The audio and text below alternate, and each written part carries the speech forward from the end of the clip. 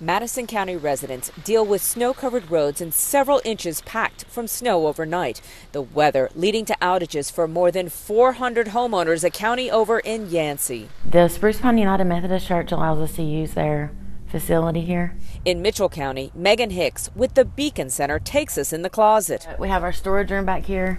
We have privacy panels that we set up. She wants to get word out. And then we have lots of these cots that we set up. Megan and staff ready to go with cots, with wind chills making it feel like single digits outside. We are a temporary warming shelter.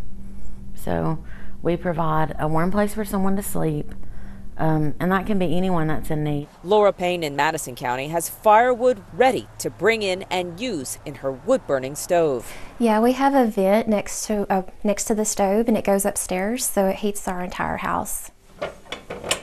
I always describe it as a warm hug. As for the chilly forecast, for us it really doesn't change anything. We make sure we have wood on hand every year before the winter kicks in. So it's like something that we do every year. It has been very busy. At the Marshall General Store, Aaliyah Chandler's been helping customers with oil. They're bringing in multiple propane tanks to be filled because they know what's coming. For bovines with fur, they seem to be keeping warm despite the temperatures.